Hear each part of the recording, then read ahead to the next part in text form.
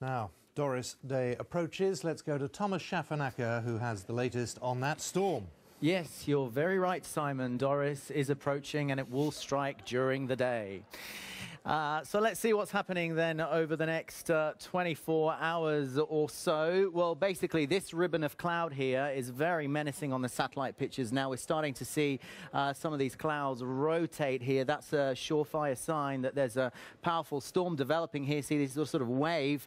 And this is what's going to be happening within the next 12 hours or so. And the problem is that this storm is intensifying just as it's slicing the UK in half. So this will be a pretty nasty one. There's a couple of things with this. There's snow and wind, so we'll take a look at those in detail.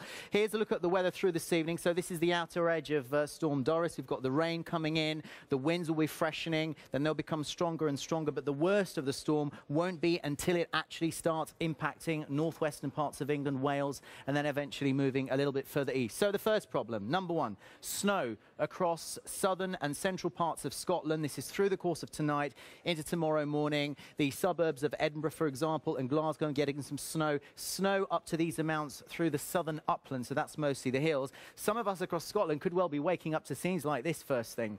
Then after the snow, that's when the storm really starts winding itself up, and that's where those severe gales start blasting through northwestern England, Liverpool Bay, northern Wales, through the North Midlands into East Anglia as well. So the real problem then through the morning to around towards lunchtime will be the wind, and we're going to see a swathe of a few hours of very powerful winds capable of causing damage and disruption from northern Wales again, Liverpool Bay, Manchester, Nottingham, down into East Anglia as well. And south of that, the wind's less strong, but still causing a problem, I think, all the way down towards the south coast. So certainly strong enough gusts to cause problems like these, high-sided vehicles, potential of overturning. Some of us might have some fences down.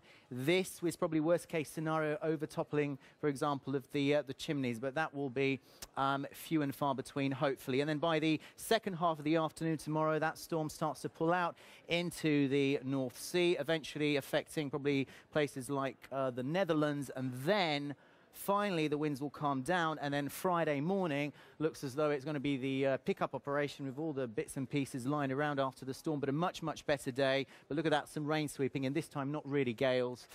So we've got yeah, quite a rough 24 hours on the way. Take care.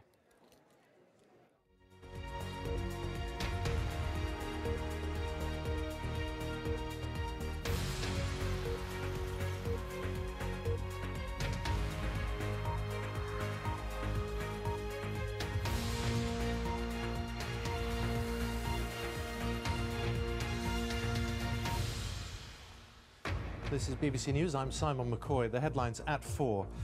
The fiancé